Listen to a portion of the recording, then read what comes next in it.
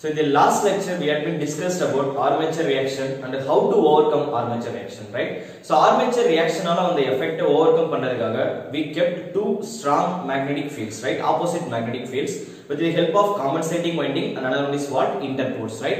நான் ஏற்கனவே சொல்லிருந்தேன் interpoles compensating winding அவங்க ரெண்டு பேருமே வந்து armature coils தான்.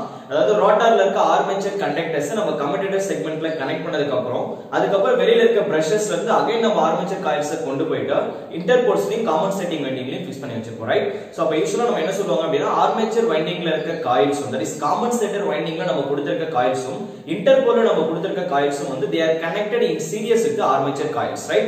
armature coils அப்படிங்கிறது ரோட்டார்ல இருக்கு. நான் என்ன சொல்லிருந்தேன் அதே மாதிரி பிரஷ் வழியா தான் நம்ம வந்து காயில்ஸ் வந்து எடுத்துட்டு போயிருக்கோம் from rotor to stator, so don't get confused, right? So that is all about armature reaction.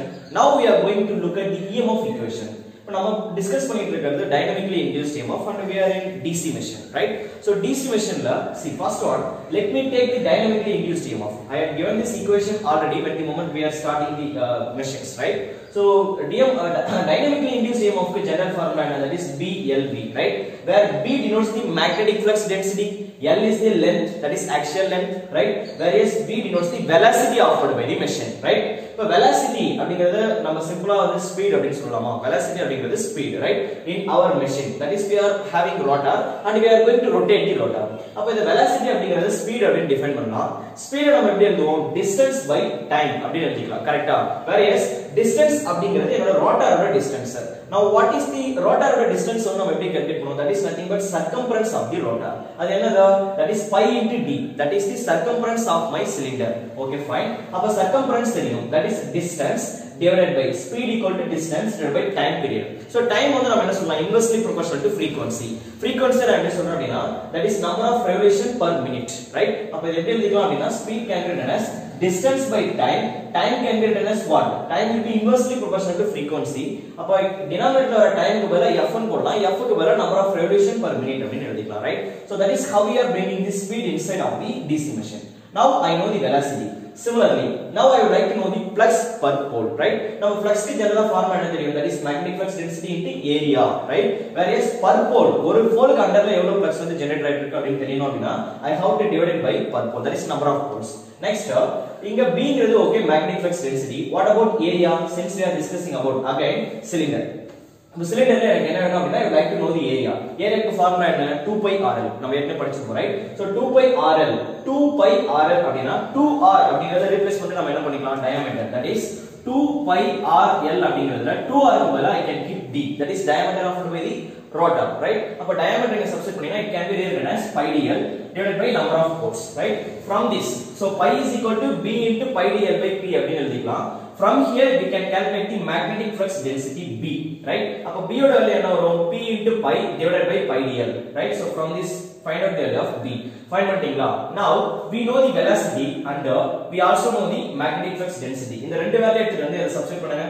Substitute பண்ணீங்க அப்படினா you will get induced EMF per conductor, right? ஒரு parallel pathல எவ்வளவு EMF வந்து induced ஆகுது அப்படிங்கறத நம்ம ஈஸியா கால்குலேட் பண்ணிடலாம். Now I would like to know the total number of conductors, right? அதாவது ஆர்மேச்சர்ல இருக்க total number of conductorல எவ்வளவு EMF வந்து induced ஆகுது அப்படிங்கறத நம்ம கால்குலேட் பண்ணோம்.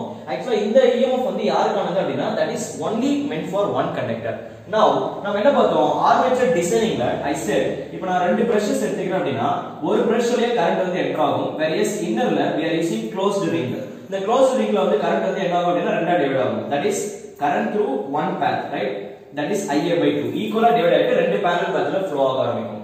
Suppose if you have four brushes, like நான் இப்போ இங்க ஒரு brush வச்சிருக்கேன், இங்க ஒரு brush வச்சிருக்கேன், அந்த brush வழியா நீங்க கரண்ட் வந்து பாஸ் பண்றீங்க அப்படினா அப்ப என்ன நடக்கும்? ரெண்டு காயிலோட கரண்ட் வந்து என்டர் ஆகும். லைக் இப்போ இதுல ஒரு ஆர்மேச்சர் கரண்ட் IA, இதுல ஒரு ஆர்மேச்சர் கரண்ட் IA, ரைட்? அப்படினா நான் அப்படி சொன்னா அப்படினா இந்த brushes வழியா வர கரண்ட் வந்து IA by 2 டோட்டல் கரண்ட் வந்து I, ரைட்? இனிஷியலா நம்ம ரெண்டு brush வச்சோம். அப்ப இதுல வந்து I உள்ள வந்து IA by 2 அப்படினு வந்து பிரேக் அப் ஆகும். Suppose if you have more than one pair of brushes, அப்ப டோட்டலா என்ன வரும்? ரெண்டு ஒரு pair வந்து சேர்ந்து ஒரு ஆர்மேச்சர் கரண்ட் வந்து சப்ளை பண்ணும். இன்னொரு pair வந்து சேர்ந்து வந்து கரண்ட் வந்து ரிட்டர்ன் வெளியில எடுத்துக்கும். அப்ப ஆர்மேச்சர் பிரஷ்க்குள்ள என்டர் ஆகிற கரண்ட் IA/2 IA/2 வரும். அதுல இருந்து பிரஷ் கண்டக்டருக்குள்ள என்டர் ஆகிற கரண்ட் வந்து IA/4 அந்த மாதிரி டிவைட் ஆக ஆரம்பிச்சிடும், ரைட்? சோ எனிவே தி கன்க்ளூஷன் வந்து நம்ம என்ன சொல்றோம் அப்படினா ஆர்மேச்சருக்குள்ள எத்தனை நம்பர் ஆஃப் parallel path இருக்கோ அத்தனை parallel lines வந்து கரண்ட் வந்து டிவைட் ஆகும். Okay, that is up to now everything is perfect. அப்ப நம்ம என்ன சொல்லிட்டு இருக்கோம்? Since all these lines are connected in parallel, armature கண்டக்டருக்கு உள்ள இருக்க எல்லாமே எப்படி இருக்கும் அப்படினா parallel ஆ இருக்கும். அப்ப in case of parallel induced EMF வந்து எப்படி இருக்கும்? It will be remain same. We all know in parallel circuit the induced EMF will be remain same, right? அப்ப parallel circuitல induced EMF வந்து remain same ஆ இருக்கு அப்படினா அப்ப அத நம்ம எப்படி சொல்லலாம்? See for an example, இப்போ ஆர்மேச்சருக்குள்ள வந்து 4 லைன் வந்து parallel இருக்குன்னு வெச்சுக்கோங்க. அப்ப 4 லைன் நம்ம கன்சிடர் பண்ண தேவையில்ல. ஒரு லைன்ல இன்டியூஸ் ஆகிற EMF மட்டும் நம்ம கன்சிடர் பண்ணா போதும். அதே EMF தான் ரிமைனிங் இருக்க எல்லா லைன்லயே இருக்கும் since they all are connected in parallel. Clear? Okay. அப்ப அடுத்து நம்ம என்ன சொல்லலாம் அப்படினா இப்போ நம்ம டிசைன் பண்ற DC மெஷினுக்கு total number of armature conductors கொடுத்திருந்தாங்க அப்படினா see this is first லைன்ல some ஆர்மேச்சர் கண்டக்டர்ஸ் இருக்கும், செகண்ட் லைன்ல some ஆர்மேச்சர் கண்டக்டர்ஸ் இருக்கும், தேர்ட் லைன்ல ஆர்மேச்சர் கண்டக்டர், ஃபோர்த் லைன்ல ஆர்மேச்சர் கண்டக்டர். இப்போ ஃபார் எக்ஸாம்பிள் 1000 கண்டக்டர்ஸ் இருக்கு அப்படினா each and every line will going to carry 250 250 250 conductors, right? அப்ப நம்ம என்ன பண்ண போறோம் அப்படினா EMF வந்து ஒரு லைன்ல மட்டும் தான் நான் கன்சிடர் பண்ண போறேன். I am not going to consider all parallel path. I know the induced EMF in all these parallel paths are going to be equal. அப்ப நம்ம என்ன பண்ணலாம்? Instead of considering the 4 parallel path, I am going to consider only one parallel path. அப்ப நம்ம என்ன பண்ணோம்?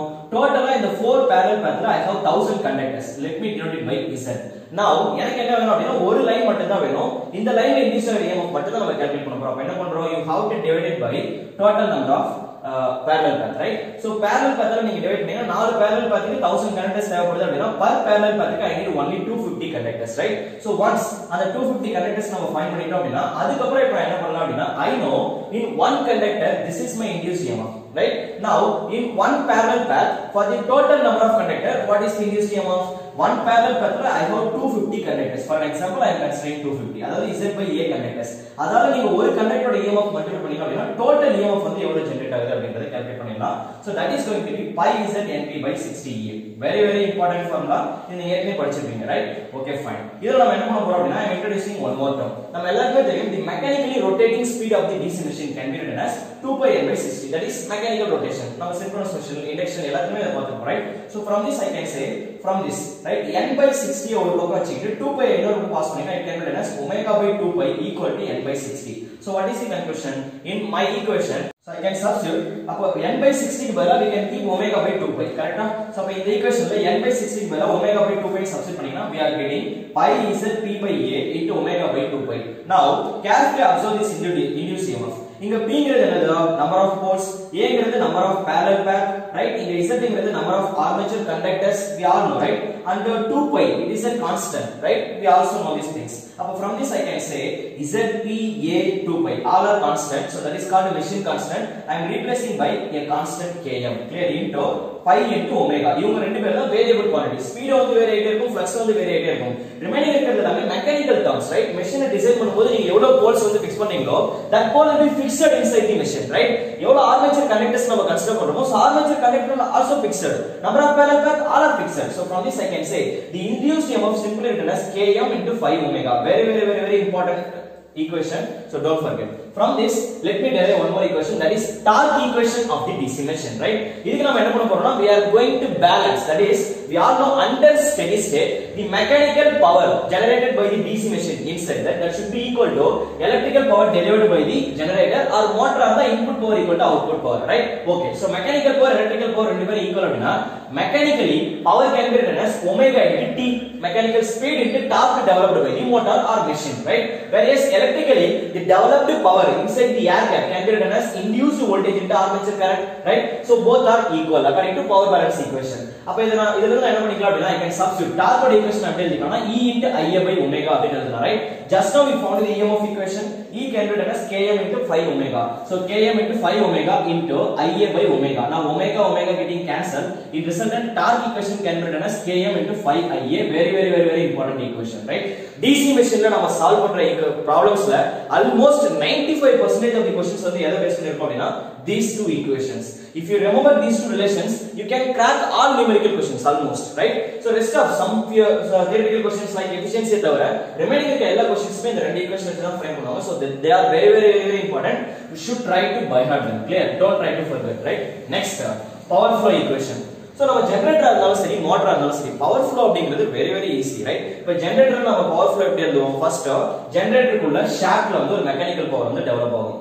Develop ஆன உடனே நம்ம என்ன பண்றோம்? again we need to talk about losses. நான் என்ன சொன்னேன்? எப்பவுமே எந்த ஒரு மெஷின் எடுத்துக்கிட்டாலும் சரி it might be synchronous machine or induction machine or you might talk about in the motor DC machine, right? யாரை பத்தி பேசினாலும் ஃபர்ஸ்ட் மெக்கானிக்கல் பவரை வந்து டெவலப் பண்றீங்க அப்படின்னா அதுல இருந்து நீங்க யாரை செப்பரேட் பண்ணீங்கன்னா மெக்கானிக்கல் லாசஸ் வந்து ரிமூவ் பண்ணிடணும். நெக்ஸ்ட் எலக்ட்ரிக்கல் பவரை டெவலப் பண்றீங்க அப்படின்னா அதுல இருந்து எலக்ட்ரிக்கல் லாசஸ் வந்து ரிமூவ் பண்ணணும், ரைட்? சோ அப்படிதான் தனித்தனியா கம்பேர் பண்ணணும். லைக் மெக்கானிக்கல் பவரா மெக்கானிக்கல் லாசஸ் யார் இருக்கா ரிமூவ் பண்ணுங்க. அடுத்து எலக்ட்ரிக்கல் பவர் டெவலப் ஆகுதா அதுக்கு அப்புறம் யாரெல்லாம் எலக்ட்ரிக்கல் லாசஸ் இருக்கா அந்த மாதிரி செப்பரேட் பண்ணணும். சோ என்ன சொல்ல வரோம் அப்படின்னா ஒரு மெக்கானிக்கல் பவர் எடுத்துட்டு டைரக்ட்டா எலக்ட்ரிக்கல் பவரை கம்பேர் பண்ண முடியாது, right? So the conclusion is inside of the DC machine உள்ள வந்து நான் இங்க DC ஜெனரேட்டர் எடுத்துர்க்கேன். அப்ப ஷாஃப்ட்ல வந்து மெக்கானிக்கல் பவர் வந்து டெவலப் ஆகுது. டெவலப் ஆன உடனே I am looking into the machine. அதுக்குள்ள மெக்கானிக்கல் லாசஸ் யார் வருவாங்க அப்படினு பார்த்தோம்னா generally we know we have friction and windage losses.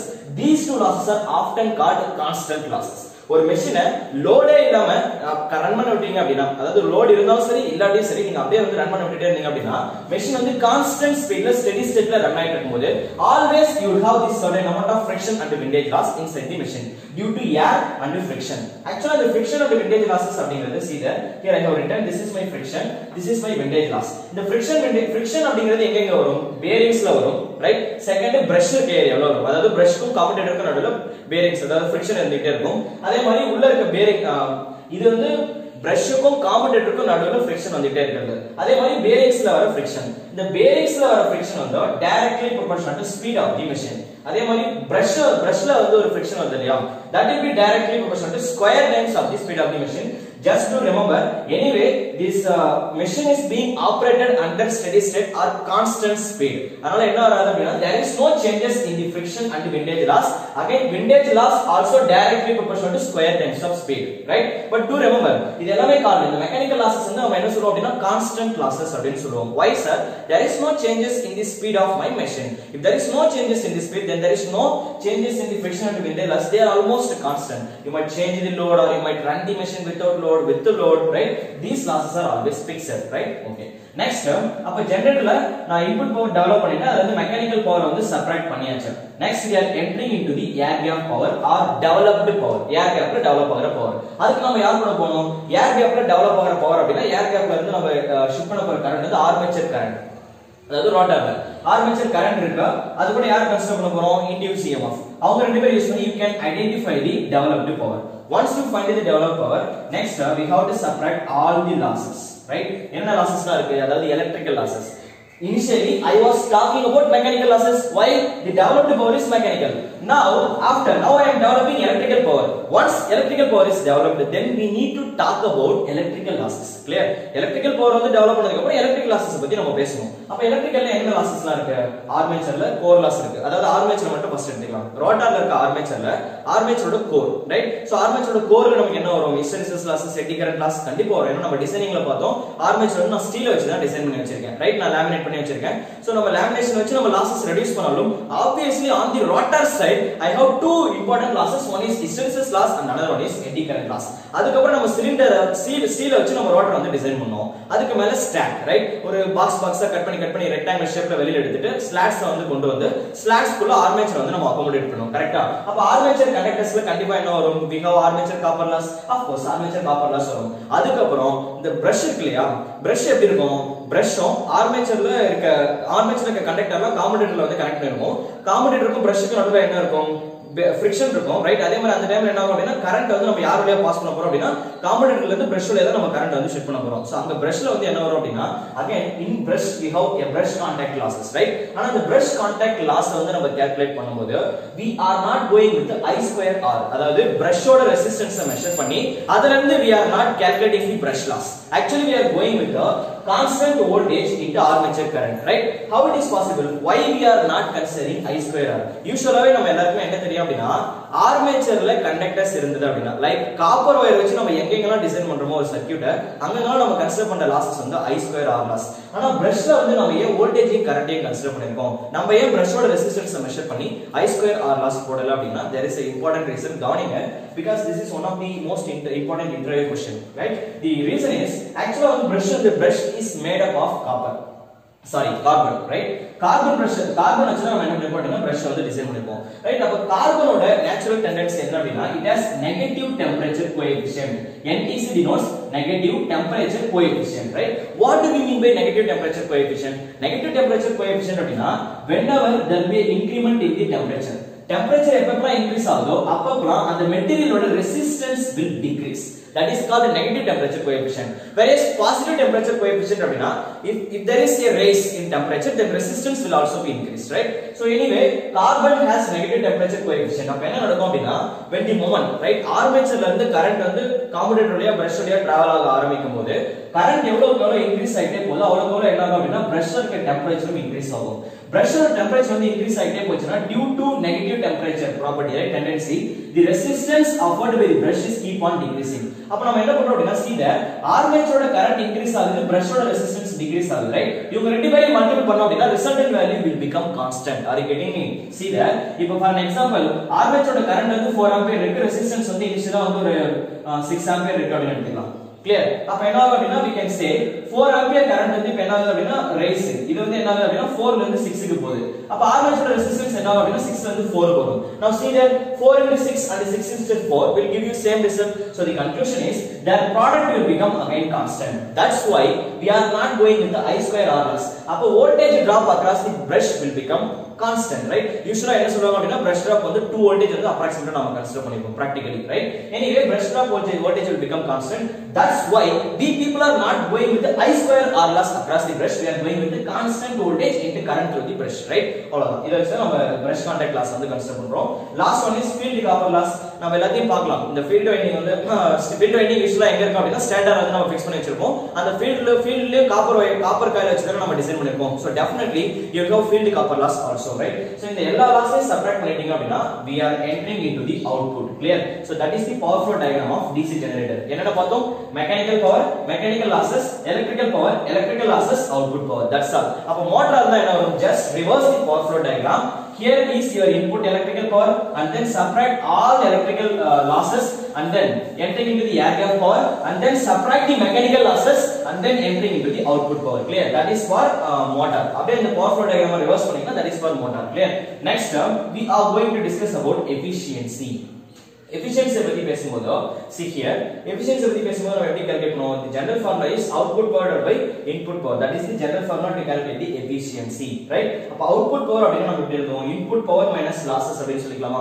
Input power minus losses is nothing but output power divided by input power.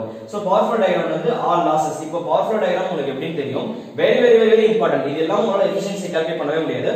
From this we can calculate எந்த இடத்துல இருந்து எங்க வேணா நம்ம டிராவல் பண்ணிக்கலாம், right? நம்ம ஏற்கனவே இண்டக்ஷன் மெஷின்லயும் பார்த்திருக்கோம். Power flow diagram is the most important role, right, while calculating the efficiency, right? I hope you all remember this all things, right? So this is all about efficiency or the power flow diagram of நம்ம DC machine, right? வேற ஏதாச்சும் doubts இருந்தா அப்படினா comment செக்ஷன்ல கேளுங்க. and one more thing, content clear இருந்தது அப்படினா ஒரு லைக் and subscribe பண்ணிக்கோங்க சேனலை. முடிஞ்ச அளவுக்கு உங்க ஃப்ரெண்ட்ஸ் எல்லாருக்கும் ஷேர் பண்ணுங்க, right? வேற ஏதாச்சும் டவுட்ஸ் இருந்தா அப்படினா you can directly contact me through my WhatsApp number or mail ID. So thanks for watching our videos. Thank you all.